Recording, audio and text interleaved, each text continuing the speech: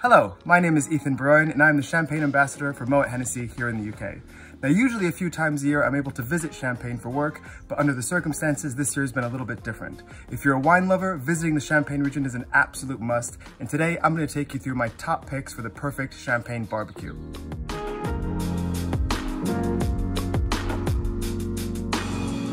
When we talk about Champagne, we talk about its versatility with food pairing. And the first time we ever saw a food pairing with Champagne was Champagne and caviar. And it wasn't because it was extravagant or it was luxurious, it was because of the Russian Tsars who wouldn't eat meat for several days of the year based on their religion. So they had to find different ways of preserving fish. And what they found is that they would cure fish, eggs, in salt. That would sustain them for the rest of the year. They called that the food of the gods. Now when Champagne was created in the late 1600s, they called that the wine of the gods. That's why you had this lovely pairing together. It's a great story, but the science is even more interesting. Because if you think about caviar, all you have is salt and fat. And if you think about Champagne, you have this wonderful, refreshing acidity. So whenever we think about pairing Champagne, we want to pair it with things that are salty and fatty and have the Champagne cut right through it. For our first Champagne, we're going to be tasting the Ruinart Blanc de Blanc. Ruinart is the first and oldest Champagne house ever established, and this is a Champagne that is the flagship of the house. So for this, we're looking for something that has loads of aromatic freshness, so loads of citrus, loads of minerality, and also some wonderful exotic notes like ginger and pineapple as well. It's the perfect start to the meal because it gets your mouth salivating, and it also pairs quite well with things that you would have on the spread at the table before the meal begins. Now, after something like a Ruinart Blanc de Blanc, we want to turn up the volume a little bit in terms of complexity. So we're going to go for what we call a vintage Champagne. What we have here is the current vintage from Moët Hennessy from 2012. And this will be a Chardonnay-focused wine, but also has the Pinot Noir and the Pinot Meunier that we also have as a major grape variety in Champagne. So we have the citrus and the freshness from the Chardonnay, we have that lovely structure in the body from the Pinot Noir, and that lovely roundness from the Meunier as well. This is something that works really, really well with grilled fish, but also grilled white meats as well.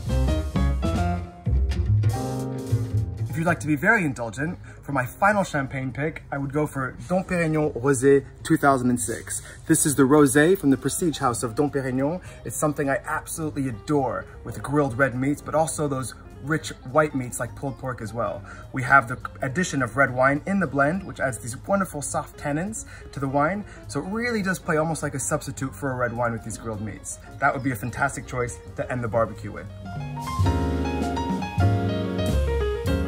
Now, if your guests are huge wine lovers, I have 3 different wines I'd like to recommend as well. We're going to come out of Champagne and go a little bit further into the New World. And my first choice would be this, and this is Cloudy Bay to Cocoa. So if you're familiar with the flagship of the house, which is just the standard Sauvignon Blanc, this has the exact same characteristics, but with a twist.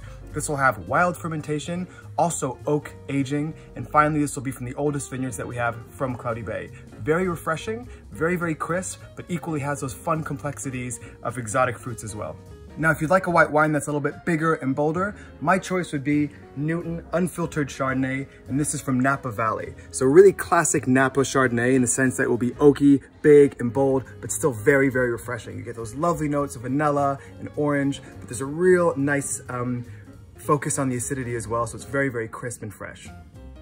And finally, if you are having that big Côte de Bœuf, that great steak you've been saving for a while, sometimes you need to have a red wine. And for me, I like to go to Argentina, more specifically in Mendoza, and get a wonderful, big, bold Malbec. What I have here is the Gran Malbec, and this is from Terrazas de los Andes. So this is something that, you have different iterations, whether it's the Cabernet Sauvignon or different Malbecs as well. For me, this is a really, really nice blend of 3 different vineyards that we have in Terrazas, and it really gives this wine a wonderful, big boldness, wonderful spice, plum, and red fruit characteristics as well. Thank you so much for watching this video, and I hope you enjoyed my top picks and favorite champagnes and wines for a wonderful champagne and wine barbecue. Everything that you've seen here is available on Clos19, so please give that website a visit, including the glassware, some tasting notes, and all the different stories behind the bottles as well. In France, whenever we say cheers, we say santé, which means to good health, and I've never meant those words more than today. So santé, cheers, and I hope to see you soon.